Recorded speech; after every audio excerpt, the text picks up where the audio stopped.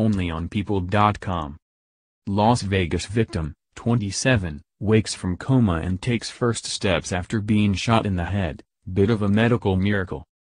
Posted October 16, 2017.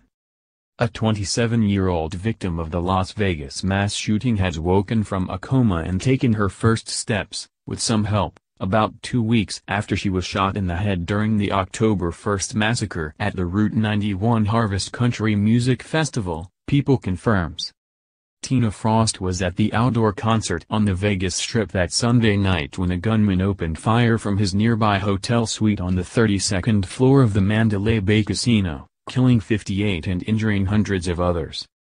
Frost, reportedly an accountant and Maryland native who had relocated to San Diego, was struck in the head and had to have her right eye removed, her mother, Mary Watson Moreland, wrote on a GoFundMe page set up to financially support her recovery.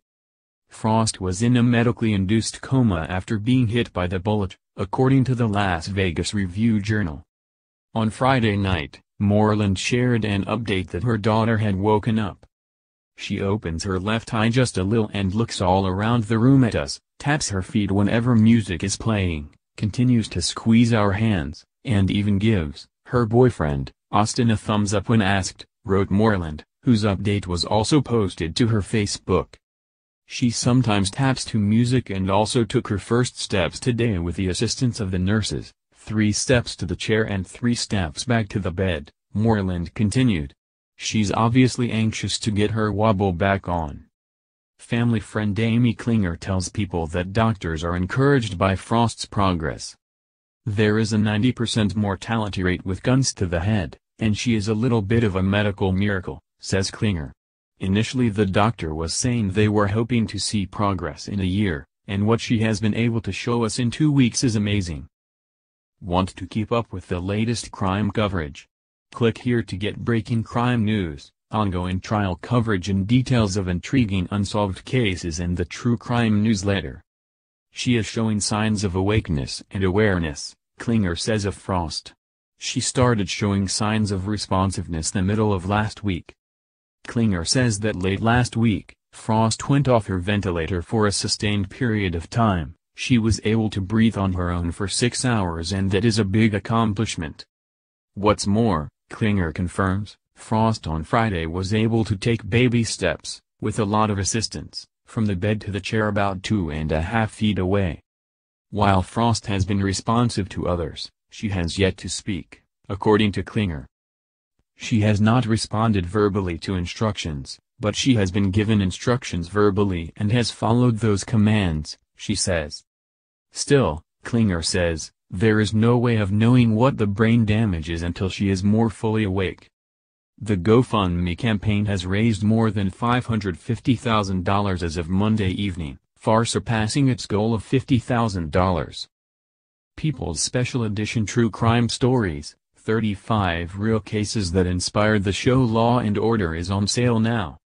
According to the Review-Journal, Frost was attending the Route 91 Harvest Festival with her boyfriend, Austin Hughes, and several friends. The group was enjoying the show near the front of the crowd when the gunfire began around 10 p.m. They began to run, but it wasn't long before Frost was hit. With the help of an off-duty fireman, she was brought to the nearby Sunrise Hospital and Medical Center in Vegas. Sunrise's Dr. Keith Bloom told the Review-Journal that Frost underwent a 3-hour surgery, and he described her survival as miraculous. She'll have pieces of the bullet in her brain forever. But her vitals are stable, and she's breathing on her own a little, Moreland, Frost's mother, told the newspaper last week, noting that sometimes she hears me when I talk and squeezes my hand. Related video, Chris Young dedicates his first performance since Vegas massacre to the victims. Klinger tells People that Frost was taken by air ambulance to a hospital in Baltimore on Sunday morning. She was accompanied on the plane by her mom and boyfriend, while her dad and younger sister flew separately and met them at the hospital. They wanted to find the best location to handle the surgeries, neurological therapies and reconstruction, she says. She is a sweetheart, an incredible friend, daughter and girlfriend. She is a hard worker and an incredibly dedicated athlete. She is an all-American girl. She was living a really full life, and there is hope with prayers and encouragement that she will be back to that one day. Dr. Bloom said Frost was awake before she was flown to Maryland, the Review-Journal reports.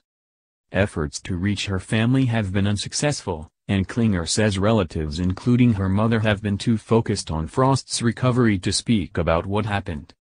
However, the family has continued to post updates about Frost's progress on social media. Late Sunday, Frost's father, Rich Frost, posted a link to a news story about her being moved to Maryland. He wrote, "Big hill in her marathon, but once again it was conquered and she continues to be in good hands, and back home by many friends and family. I was told 90% of those shot as she was die," Rich told the Review-Journal last week. "Well, it looks like she's in the 10%, slowly but surely she's making progress."